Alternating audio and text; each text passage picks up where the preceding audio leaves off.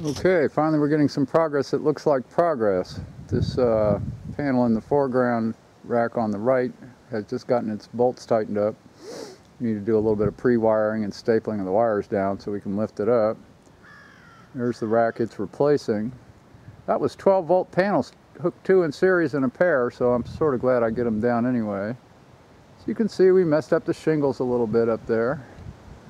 And I'm going to have to do a little bit of work with the brackets, but we'll be able to reuse the two right-handmost brackets up there. So pretty nice.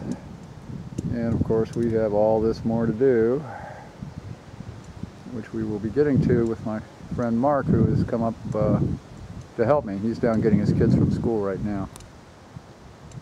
So, and the good old Volt is already charged up today. Yay!